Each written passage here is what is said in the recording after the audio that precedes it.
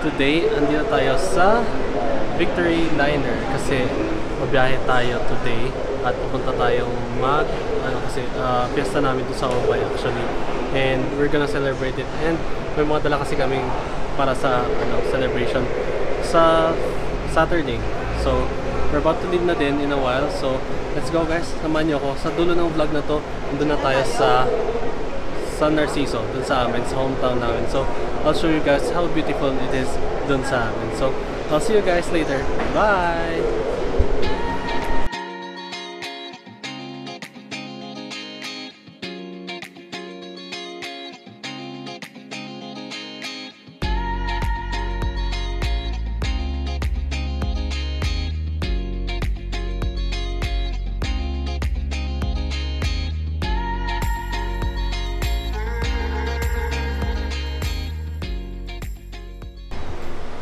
Touchdown, Olongapo. So, dito na tayo. Dito lang. Bumili ako saglit ng food namin ni Kuya sa 7-Eleven. Tapos, pupunta natin tayo sa Narciso. Naghihintay lang tayo ng pangalawang bus para sa kasi, ayun, kasi pumunta na tayo. Wala pang bus kanina nung pagdating namin dito. So, we're just waiting sa line doon. And also, I'll see you guys again later.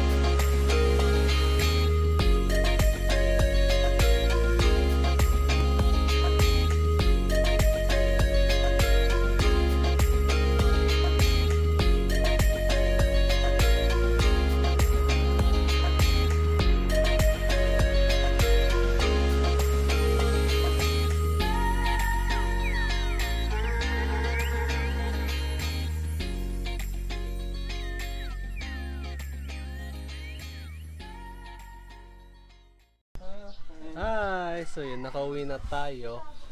Kuya. Hi! Nakakapagod. Yun, nakauwi na tayo. Dito na tayo sa amin dito sa Yan, so dito na tayo. Hinintayin lang natin sina mama na lumabas. And yun, sa wakas, nakapagod yung biyahe simula kagabi hanggang today. So dito na tayo sa San Narciso, Zambales, sa my hometown. And yun, I'll show you guys na ang daming mga ganap dito. Nakita ko nyo nga, parang hindi banderitas yun yung maganda dito. Hindi banderitas yung fiesta namin, kundi parang mga pole na may flags na parang pupunta ka sa sa isang resort, ganun. And yan, pinsan ko. Hello, hi ka. Hi. Hi. So yun guys, I'll see you again later.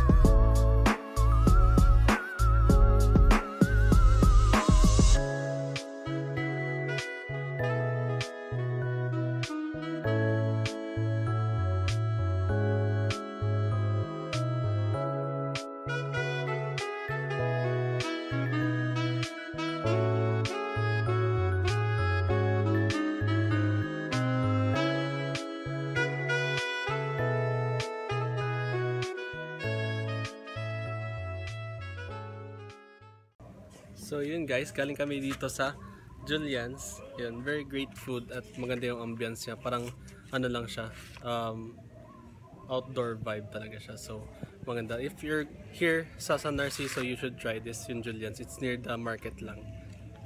Hi again guys, so yun, nakauwi na tayo and nag-shower lang ako saglit because mainit talaga dito and yun, naka-on yung AC ko kasi ang init na talaga dito sa Pilipinas, pero it's okay. And yun, kung nakita nyo kanina yung Julyan's pala, yun yung isa sa magandang attraction dito sa San Narciso for me, kasi besides sa Crystal Beach na talagang tiyatangkilik ng lahat and pinapakita all over the Facebook, and I recommend you yung Julyan's because maganda yung ambience niya and it has great food. And so kung gusto yung puntahan yun dito sa San Narciso, it's sa likod siya ng market. So yun, alam ng tricycle yun kung sasabihin nyo yun, yung Julyan's. So that's it for now guys, and don't forget to subscribe and click that bell icon if you're new to my channel. Don't forget to like and share to your friends. So guys, thank you again for watching this, and I'll see you again on my next vlog. Bye!